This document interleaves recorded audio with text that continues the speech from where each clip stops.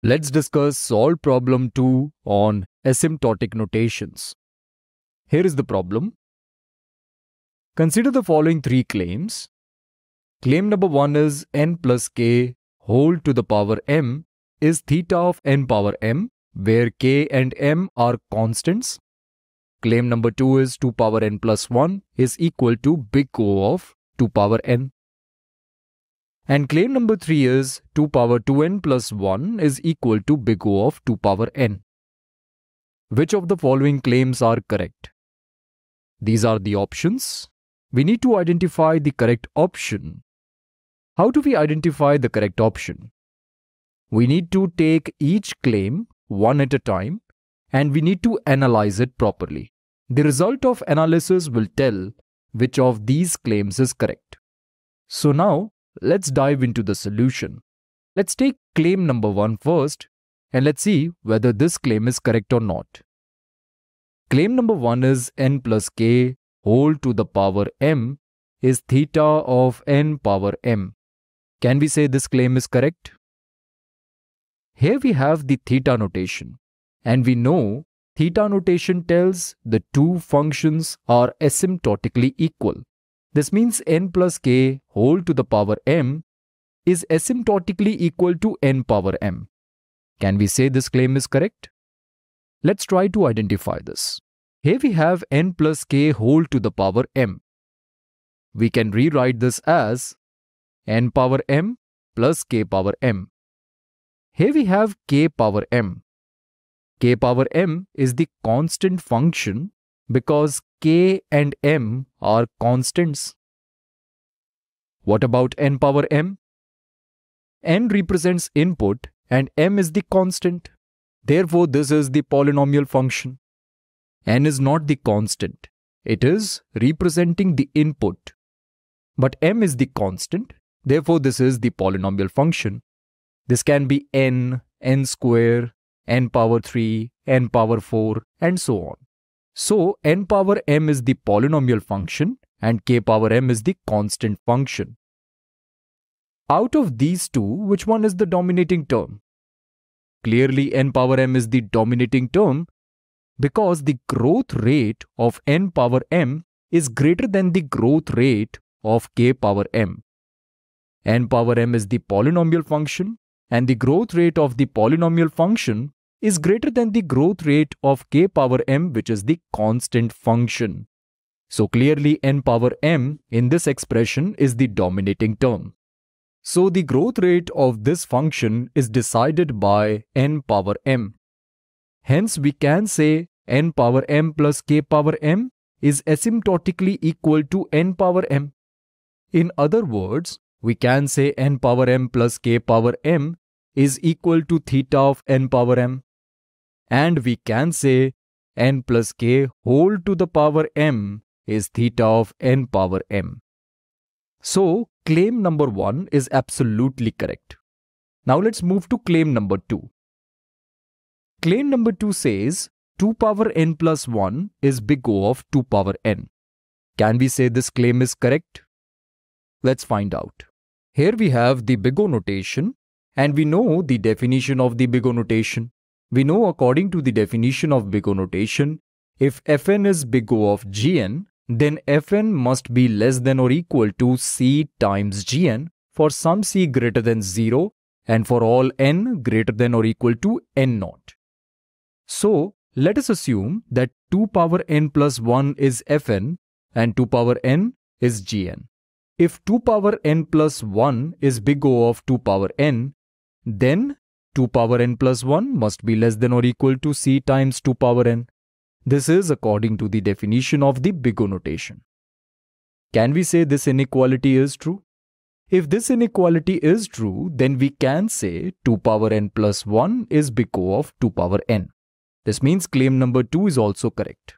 Let's try to find whether this inequality is true or not. Let's simplify this inequality so that it would be easier for us to compare these two sides.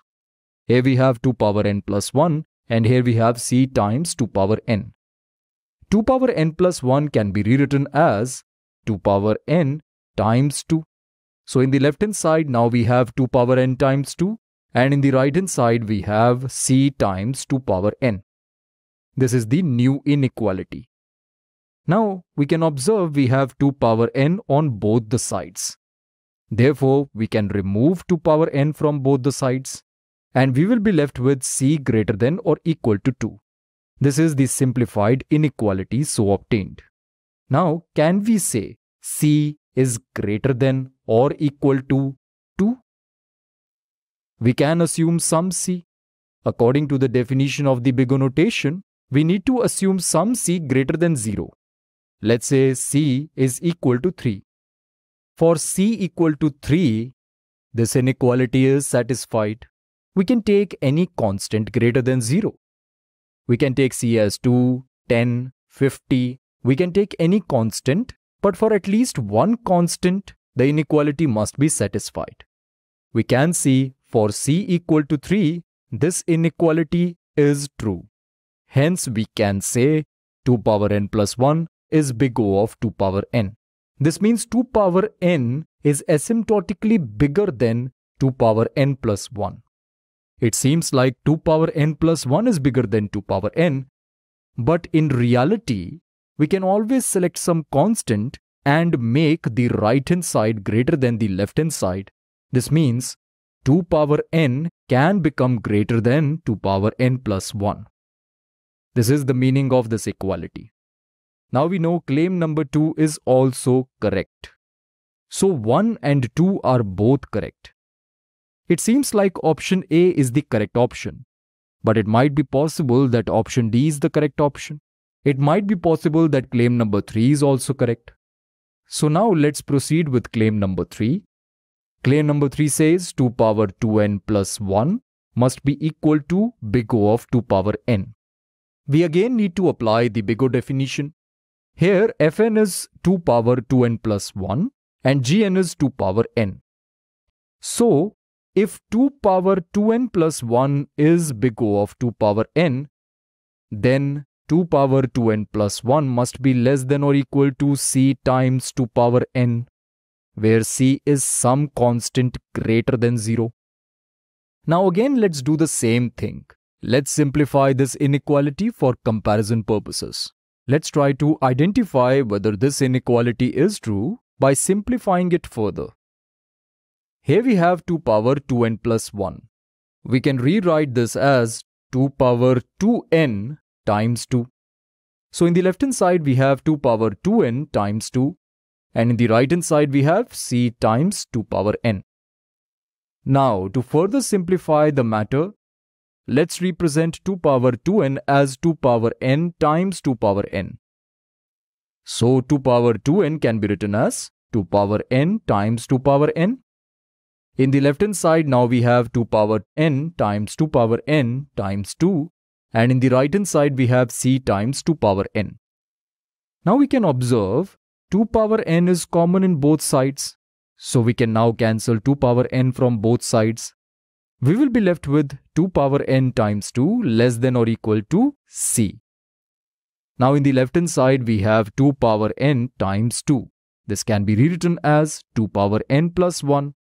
So now we have the inequality 2 power n plus 1 less than or equal to c. Can we say this inequality is correct? Here we can observe in the left hand side we have 2 power n plus 1. And in the right hand side we have c. Can we say this inequality is true for some constant c greater than 0 and for all n greater than or equal to some n naught where n naught is also some constant? No matter what n naught we select, 2 power n plus 1 will surpass some constant at some point in time. If let's say c is 1000, then for n equal to 4, we will have 2 power 5 here. 2 power 5 is less than 1000. But what if we take n as 9 here? We will get 2 power 10 and 2 power 10 is 1024. 1024 is greater than 1000. So, it does not matter what constant we take here. 2 power n plus 1 will eventually surpass the constant. It will become greater than the constant. it is not the case that there exists some constant which is greater than 2 power n plus 1 for all n greater than or equal to n naught. This inequality must be true for every possible n greater than or equal to n naught. So, this inequality is false. So clearly, 2 power 2n plus 1 is not big O of 2 power n. This claim is false. So, it is clear that option A is the correct option. So with this, I hope it is clear how to solve these type of problems. Okay friends, we are done with this topic and hence we are done with this lecture. Thank you for watching this lecture. I will see you in the next one.